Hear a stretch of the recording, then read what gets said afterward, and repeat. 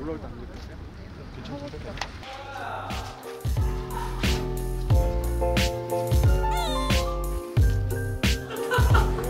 소리가 들린다. 여러분도 한번 드셔보세요. 안녕하세요. 아, 나무에서 네, 무슨 촬영? 네. 안녕하세요. 나무예요. 네, 안녕하세요. 따끈따끈한 나무입니다. 네. 오늘 무슨 촬영 오셨나요? 칠성사이다요. 칠성사이다. 런데 칠성사이다. 네, 맛있는 사이다. 오늘 우리 가족 같은 5명의 식구들과 함께 셰프 촬영 현장에 왔습니다. 배우 강기영이었습니다. 네. 빠이. 빠이. 구독, 좋아요 눌러주세요. 촬영 소감 좀 알려주세요. 촬영 소감은 고기가 너무 맛있었고요. 토마토가 맛있었어요. 지금 제가 다이어트를 하느라 많이 못 먹었는데 이렇게 광고 촬영에서 와서 먹을 수 있어서 너무 행복합니다. 소속사 선배님들과 함께 한 기분은 어떤가요? 너무 설레서 어젯밤부터 잠을 못 잤어요. 9시간밖에 못 잤는데 9시간밖에 못 잤는데 다들 너무 재밌게 잘 해주셔서 편하게 찍고 있습니다. 어제 9시간밖에 못 잤어요. 너무 떨려서. 찍어. 네, 조심하세요. 찍어. 네, 조심하세요. 구독, 좋아요 눌러주세요. 한 1년치 몰아서 했어요. 1년치 오라고. 옛날에 맨날 해줬는데 너무 안 오니까. 아, 하긴 이번에 새로 오셨죠? 나무에 오신 거 환영합니다. 잘 부탁드려요. 오늘 5명 나오는 것 중에 제일 이쁜 거 체크할 거니까.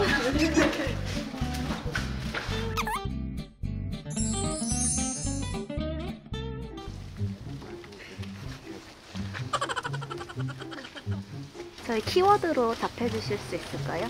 제가 키워드를 드릴게요. 네. 칠성사이다, 강기영. 나무엑터스, 강기영. 송강, 강기영. 이승기, 강기영. 강기영. 와이프. 결혼한 거 비밀인데. 가죠. 맞아. 오늘 촬영 소감이요. 오늘 촬영서 네?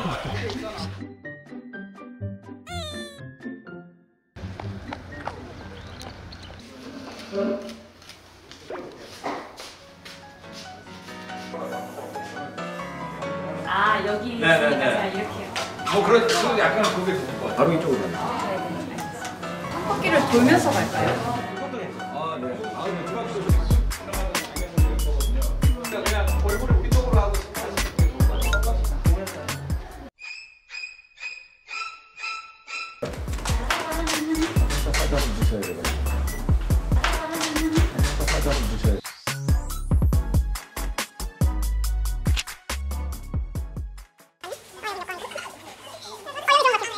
안녕하세요, 나무 박민입니다. 저희 나무 배우들끼리 이렇게 모여서 사이다 파티를 하려고 언니 오빠들 그리고 제 강희 윤호가 유일한 동생이네요. 함께 할 수 있어서 설레고요. 좋습니다. 사이다 모델이 된 비결이 있나요? 청량한? 청량한?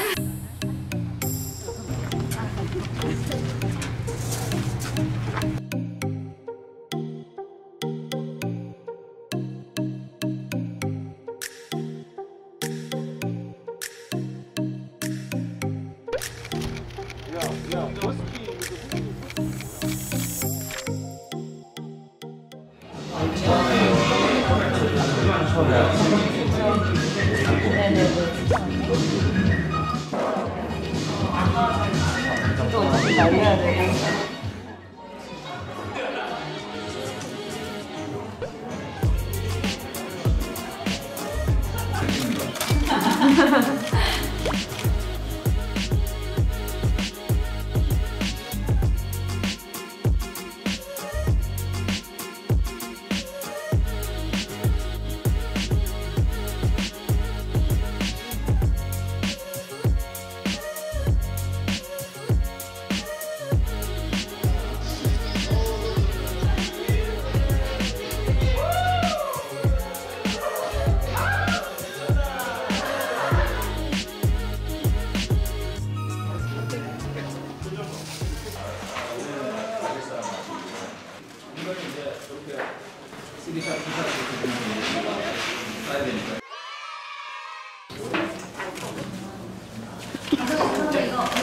아니요. 소금만 주시면 돼요.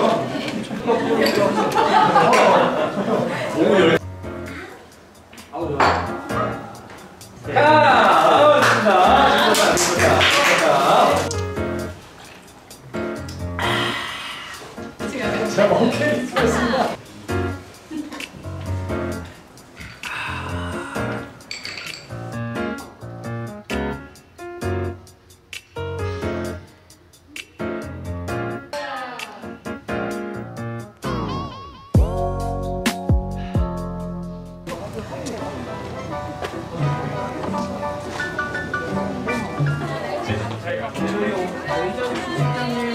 오빠 나무에서는 꼭 이런 걸 찍어야 되는 진짜. 지금 오빠 역시 대형 기업은 다르네.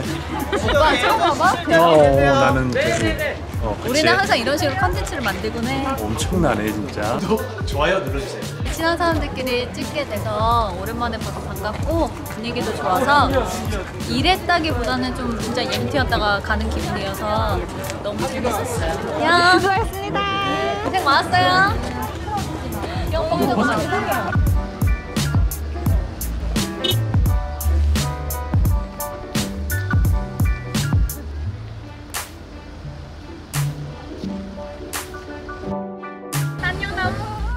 가보겠습니다.